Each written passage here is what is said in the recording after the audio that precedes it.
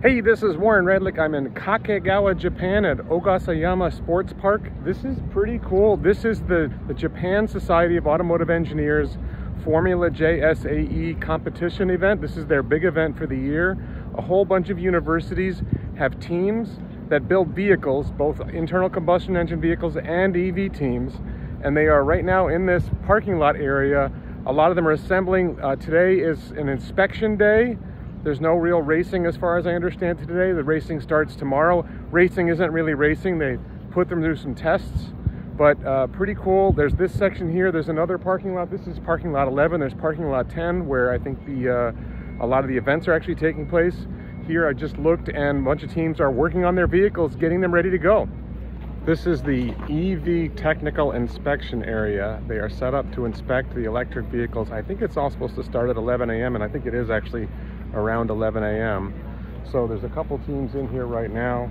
This is the Shizuoka, I don't know, University of Technology, Shizuoka Industrial University, something like that, the one that's in the foreground.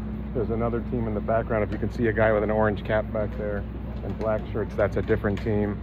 There are a couple of EV teams over here. So the guys in the yellow shirts, I think, are working for the Japan Formula Society of Engineers group, and the guys in the black shirts are the team members, and that's their vehicle. This one is Nagoya. I think this is Nagoya University, Nagoya Institute of Technology, maybe.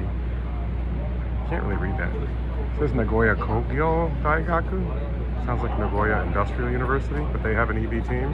And then this other team is Shizuoka. My Japanese isn't that good. The first two characters are Shizuoka, the last two characters are University. Shizuoka Daigaku. The part in the middle, I'm not sure. But they've raised the car up. And the other car is not raised up. And the Shizuoka team, Shizuoka University team, is coming in with their EV. Interesting. They were able to get it over the lip without a problem. I believe these teams, you can see all the sponsorships on the vehicles. I see a lot of them have shirts that have sponsorships on them. So I believe that's part of the game. And I imagine the American, there's a similar competition in America. The Society of Automotive Engineers in America does the same thing. University of Florida has an electric vehicle team. I have met with them in the past. So really cool stuff. They inspect the vehicles. This is a part of the process. There was a registration day. There were a bunch of technical inspections before. There's more technical inspections now, getting these teams qualified to do the rest of the competition. This is the internal combustion engine side of things. The beautiful natural scenery that surrounds the event. You see these beautiful small hills covered in trees, and I don't know if you can hear them on the video, but I can hear cicada, rhythmic cicada insects buzzing. This looks like an internal combustion engine vehicle that's coming across the street to go to the inspection, and you can see how many people are on the team, and they don't drive it, they push it. And I don't think this lip will be a problem for them.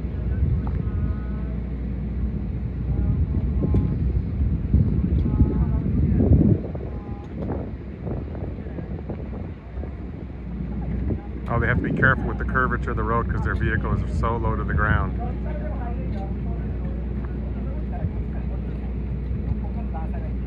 Oh, there's a bump. They're being careful with the bump. See, they're being super careful with the bump because the vehicle rides so low. And this is Kyushu Kogyo Daigaku. Kyushu Institute of Technology is the name. This is the Nagoya University team, which is arguably the top team, wheeling their vehicle over to the inspection site. Apparently, I was just talking to somebody, apparently the Shizuoka team is also very, very competitive this year. I don't think historically they've been very competitive, but this year they are.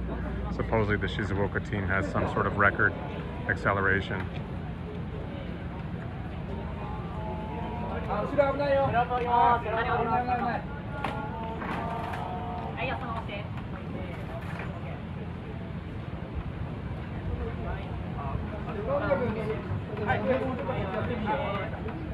So the blue shirts, that's the Nagoya University team.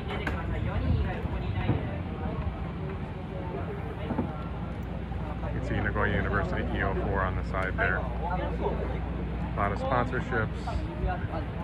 Nagoya is near Toyota's home city, or Toyota's home city was actually built out of it.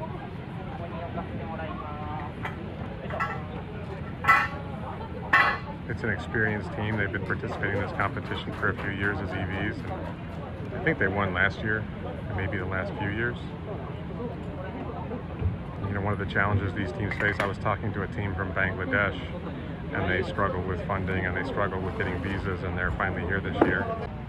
So there's this strange process where they're measuring something.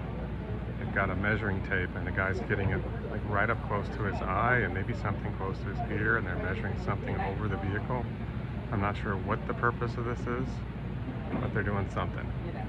So while the car is being measured and inspected, you can see that the team is over here, the light blue shirts, watching the process. And there's a couple of team members who are inside working with the inspectors. He's looking at some specific issue and pointing out some maybe potential problem with the vehicle. That's something they have to work on.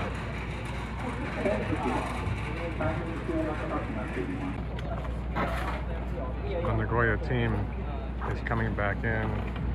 I think they made some kind of adjustment to these spins where they put like clear tape over the holes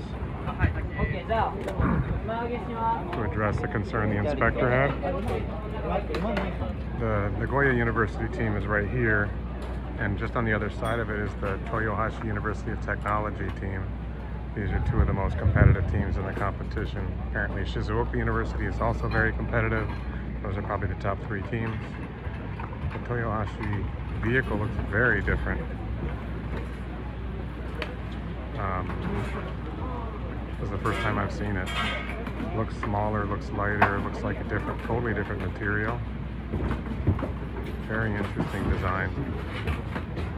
So they have historically been very competitive. We'll see if they're competitive this year.